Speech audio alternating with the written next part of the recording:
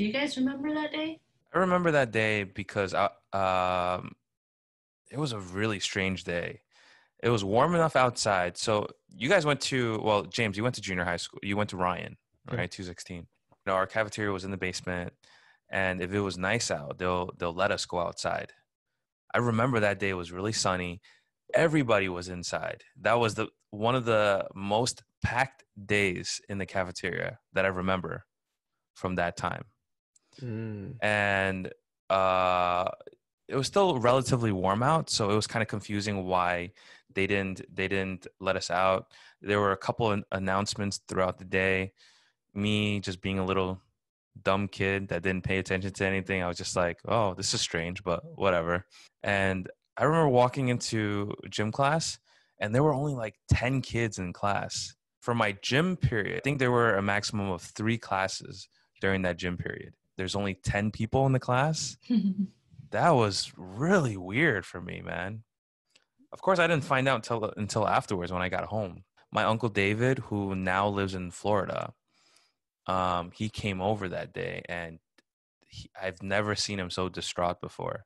He was just, if you guys remember on the news, they just kept replaying the footage over and over. It was like on a loop. He was telling me about like he knows people, he has friends that work there. It was a pretty scary time. I remember Uncle David said he almost took a job at the Twin Towers. Oh, snap. Yeah, so for me, it was a little, I remember it differently. I only remember, to be honest, I think I was in like social studies class. And then obviously there was the announcements and stuff. And then I just went home. Like my mom picked me up. I think I left early from school. Just went home. Oh, your mom actually picked you up. Yeah. She's like, oh, get out of school. Shit's going down. Get out of school. Come home. Woo, going home early. And then TV wasn't the same though.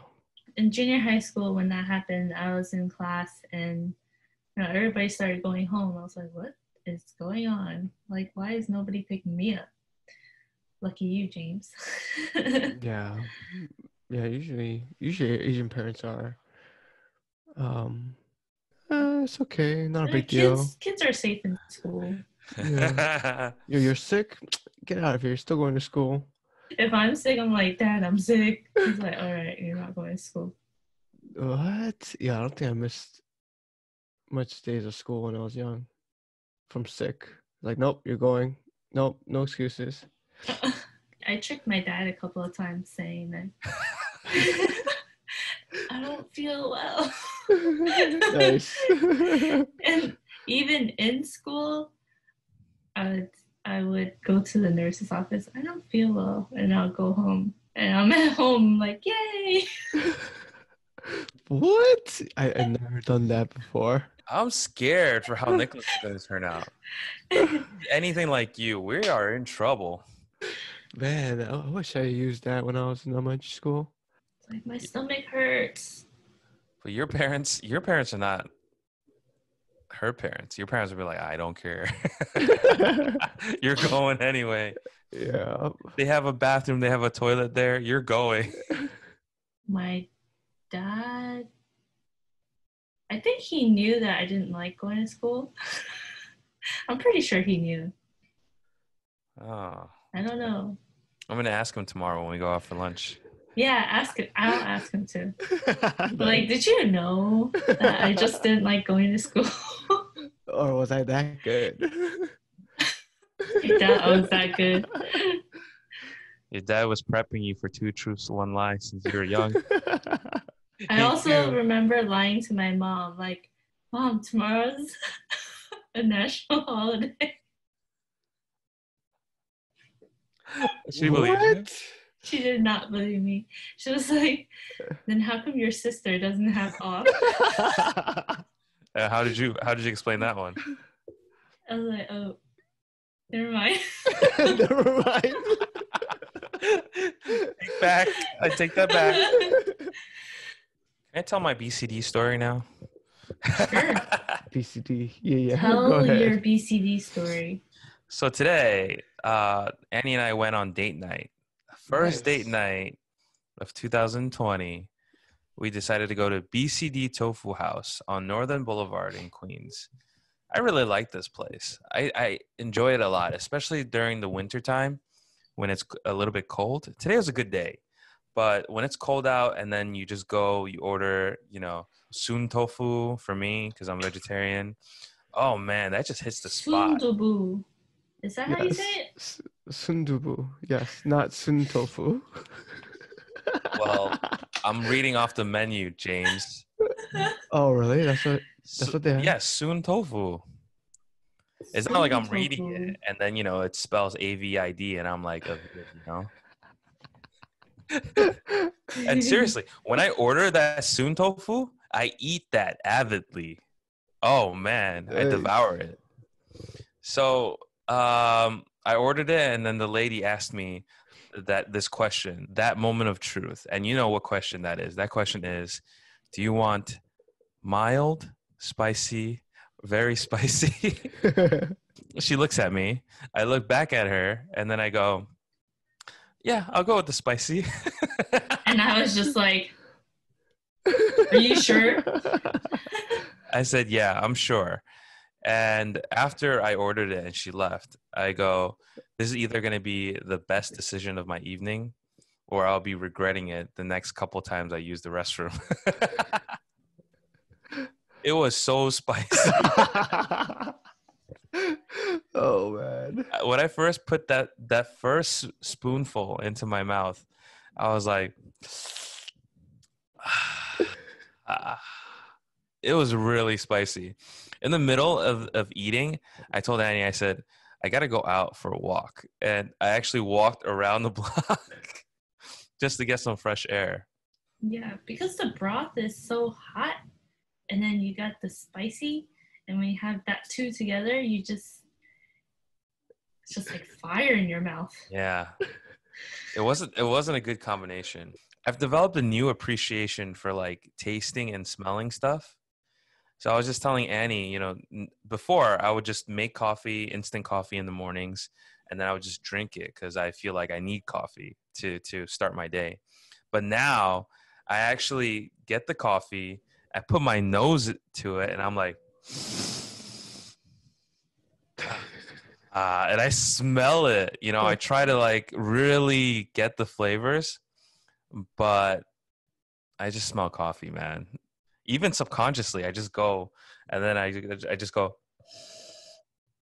oh, it smells like coffee bean. Coffee bean with 15% sugar and 20% milk. Yeah, with a hint of milk. I'm getting a little milk in there. You get that milk? Coffee connoisseurs are kind of similar to like wine tasting because they have certain acidity and like darkness and like light roast and all that. Yeah. James, what was that Indonesian coffee? Do you remember? I think it starts with an L. Was it like Lapa? I don't remember, but I have it. Give me a second. So all you need to know about this is that it's animal poop. Oh, yeah. It's that rat-looking thing, and then the poop becomes like coffee. Is it like a Ludlow? No, that's a Pokemon. Never mind. What is it? So I don't think this is the one that Lafrac or something? It's not Lafrac. But if anyone's interested, this coffee is banging. What is it called? Las Harum. Yeah, it sounds Spanish. Las. Why would Indonesia use las? Luwak. It's called Luwak. Ooh, Oh, yes. Yeah. I don't know. And it's his actual poop. Yeah. Is it? That's made into coffee. I believe so. I forgot. We went on the tour. No. We went on the tour and I forgot already. No. James. No. That is poop. They eat the bean and then the bean and their stomach, it gets digest, and then the part of the bean comes back out with this poop. And then they take the bean from there. Is that what it is? Damn, we need to pay attention when we.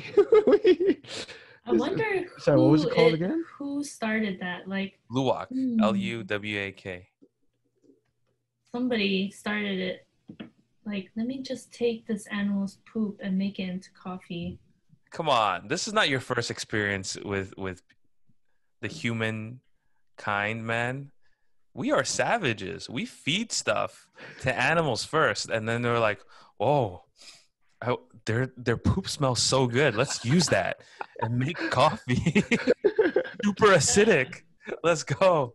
All right, so let me give you guys the definition. All right, educate us, please.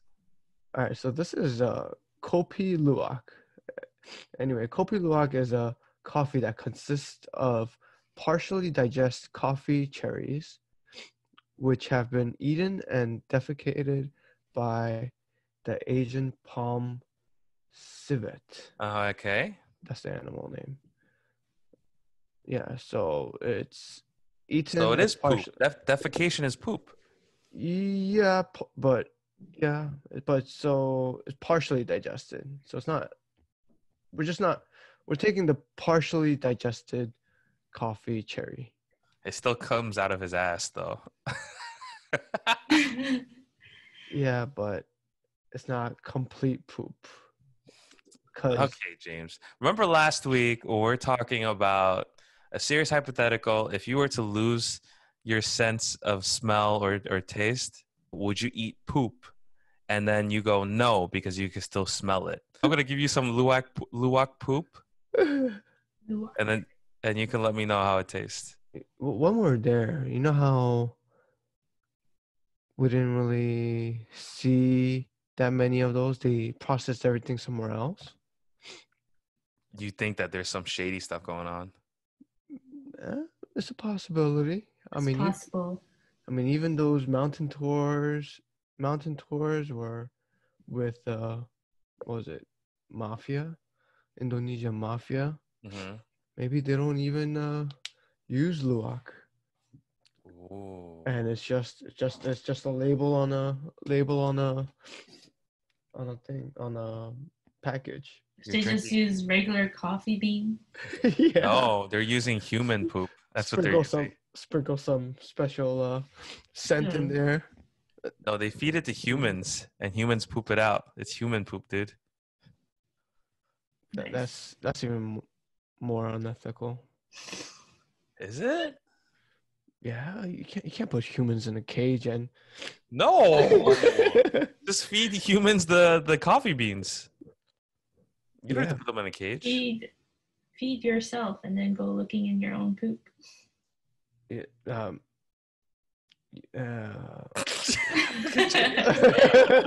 He's thinking so hard about it.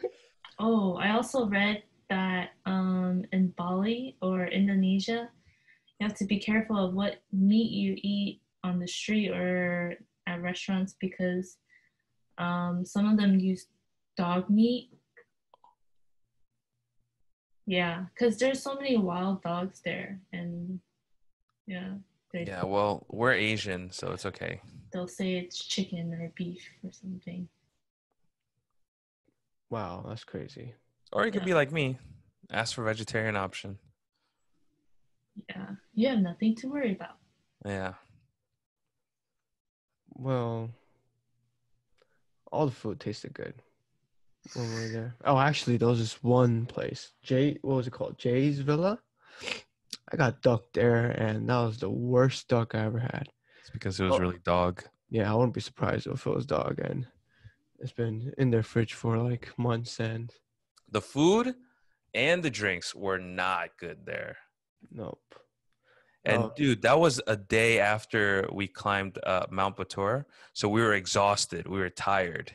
We got back to our villa. We just wanted to chill out, grab some food, and they serviced that. Yo, I was not happy that night, dude. Oh, that was at the villa?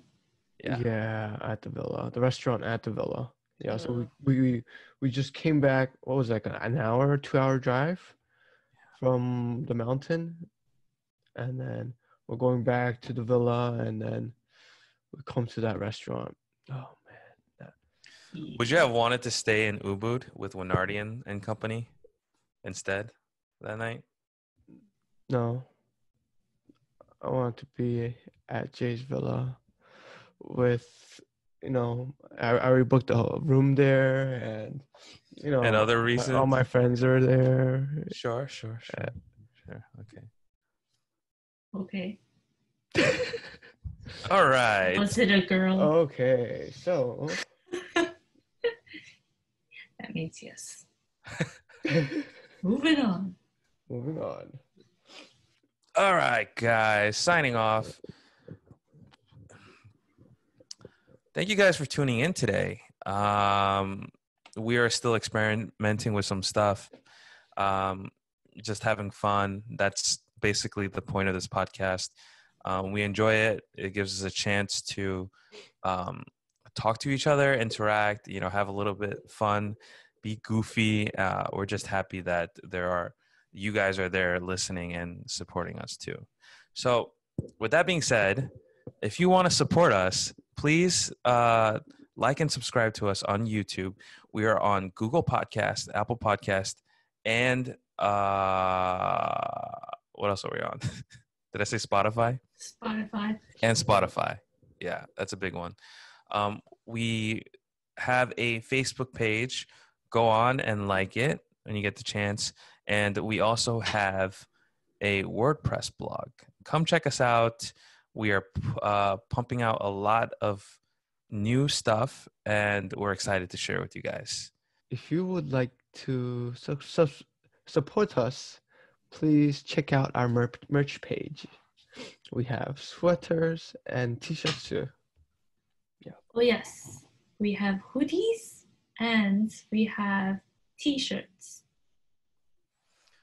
Yeah, guys. I don't know if the code is still going to be live by then, but use code LAUNCH10 for a special 10% off. That's LAUNCH10, LAUNCH.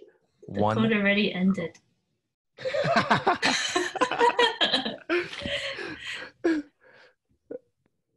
Don't forget, stay redonkulous. Redonkulous. Time to make a new code. Thank you guys. Have a good night. Stop recording.